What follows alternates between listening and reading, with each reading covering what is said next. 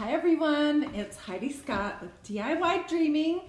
Hope that you are all doing well and having a good week. I have a project to show you today that I am super excited about. I'm going to show you how to make these vintage button trees on Silver Platters. I'm going to give you all the steps from start to finish. So as you jump on, say hi, tell me where you're watching from. If you're watching this on replay, let me know that too. Hey Wanda, thank you for watching. If you have any questions, let me know that as well. And I will start at the very beginning and then I will show you step by step how to do this. Okay, so I don't know if you guys remember this other project that I did that involved vintage buttons. It was maybe 3 weeks ago. I can't remember exactly. It was this.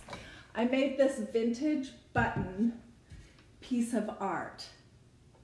Hey Melissa, hey Lynn, thank you guys for watching. Anyways, I got such a great response to this project, and honestly, I love how this turned out.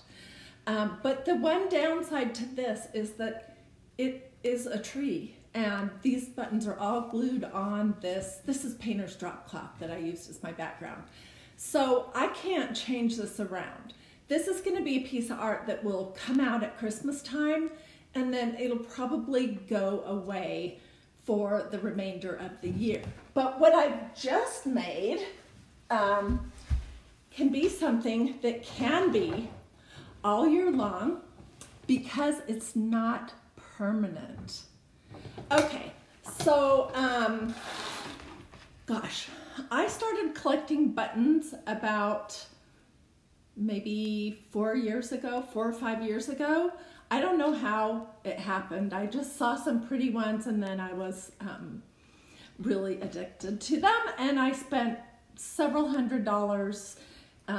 But I made some of the most wonderful Christmas presents that year. And I showed you 2 other bracelets last time when I talked about that other tree I showed you. But I made a lot of Christmas presents that I gave away to some of the ladies in my Bible study, close friends, my mom, and I just wanted to show you a few others here real quick. So the buttons that I purchased were put to good use. I bought them at flea markets, at like antique booths, those kind of places. Okay, so this morning I was thinking about doing a project with these silver trays that I purchased yesterday at Goodwill, and I showed them to you in a Facebook Live that I did yesterday. And I wanted to do a tree, and I was thinking about painting it and then putting the buttons on as if they were ornaments on a tree. But then I remembered, oh my gosh, I'm not a good painter. I'm really not. I couldn't draw a horse to save my life. So then I started thinking about, what if I just put the buttons on to form the shape of the tree? And that's where I got started. So I got out my metallic button collection. And I also got out my white and off-white button collection. And I hopped over to my local Walmart to buy some of these small magnetic buttons. I had some of these magnetic buttons already, but they were bigger and they were going to show for a lot of the buttons that I wanted to use. So I purchased this set. Let me show you what it looks like. The buttons are really small. They work perfectly. I got it at Walmart. It was about $4.44, I think. And it had 52 buttons in it. So then I just got my glue gun out and I started attaching, let me hold this closer so you can see. I started attaching these little magnet buttons to the back of my buttons. And a few of my buttons had an issue in that they had a stem. Let me show you an example that really poked out. And let's see. Well, this is one I can show you. Okay, here's a perfect example. This button right here. See how it has this little spot that pokes out where you would attach this button to a piece of clothing. Well, that kind of prevents, oops, can you guys see that? It prevents you from being able to attach one of the magnetic buttons to the back of it. So I just got out my hammer and a big old piece of wood and laid my button down and hammered that spot. I'll show you.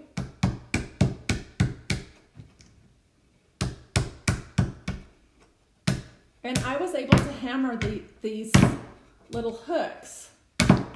Whoops. I wasn't talking and explaining at the same time, so it was much easier. But anyways, you get the point. And then they were flat or flush with the back of the button.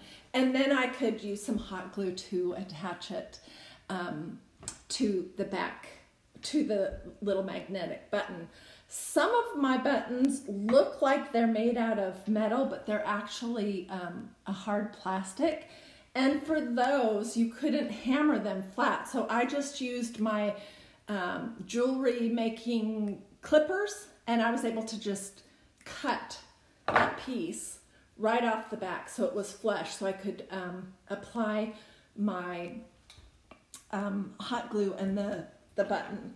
Some of them were just slightly elevated, and for those I just glued the button, the magnetic button, right on the top.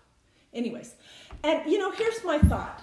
I have all these beautiful vintage buttons that are just sitting in these containers, and I'm not appreciating them, and when I'm gone, I don't think my kids are going to be even remotely interested in a box of vintage buttons. But if I make a piece of art for our home that they see year after year, that has some meaning to them, then maybe they'll be interested. So I feel like my kids are way more likely to want to have this piece of art than a box of buttons. So the glue that you put on there with the magnetic buttons is permanent, but none of these buttons that I used were sentimental. They weren't my grandmother's buttons.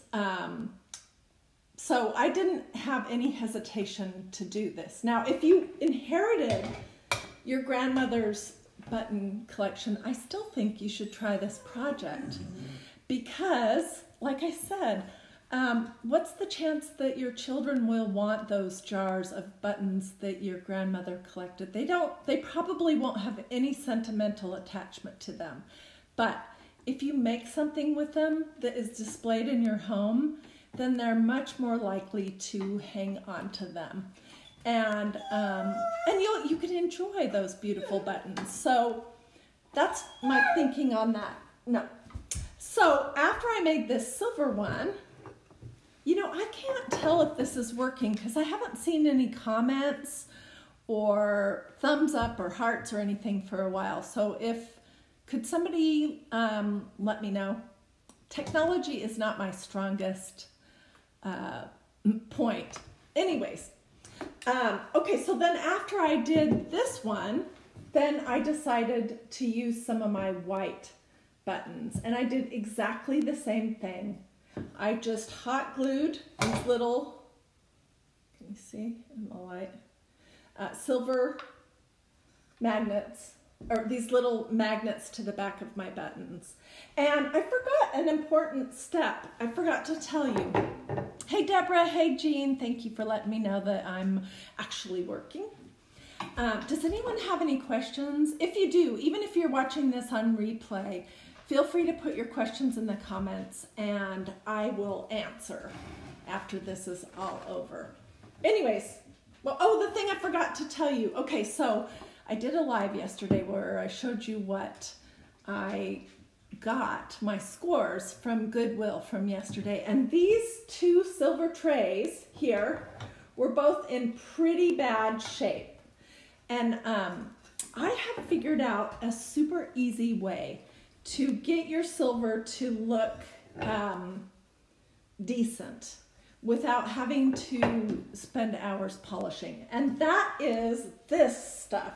This is from a maker studio. I didn't put a link in my comments, in my little blurb to the maker studio website. So if you need that, just send me a message and I'll get that for you.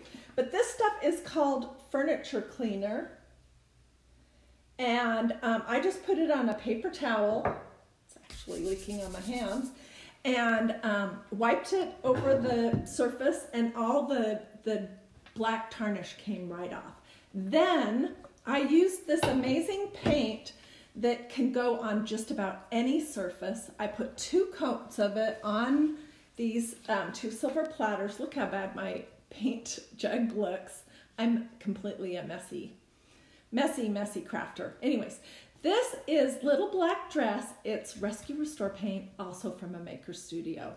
And it gives you really good coverage and it sticks to this silver super nice. And this project back here with the stag head on it was done exactly the same way. I cleaned the silver with the furniture cleaner, sorry. And then I painted 2 coats of Little Black Dress Rescue Restore paint on that. So this is my project. I hope you like it. If you decide to get some buttons out and to try this project, I would love to see your pictures. If you want to just put pictures in the comments in this thread, that would be awesome. Or if you want to message me some pictures, that would be great too. I'm sure there's a lot of other ways that you could dress this idea up and make it look even better, and I would love to hear those.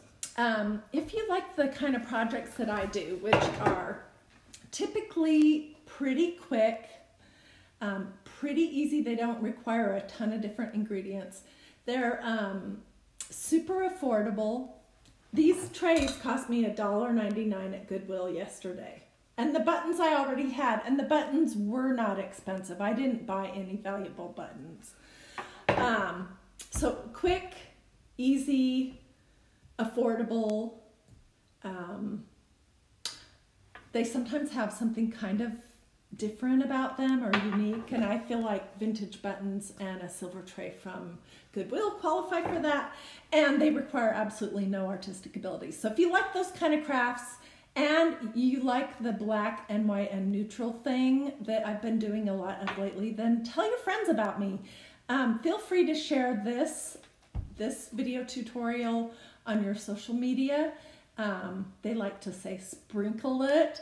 So if you would be so kind to sprinkle this, I would appreciate it. And I am going to give you a little preview of the next thing I'm doing before I jump off. So sorry I'm going so long. Let me move everything out of the way so I can actually show you. So yesterday I showed you how to make this darling Christmas tree book.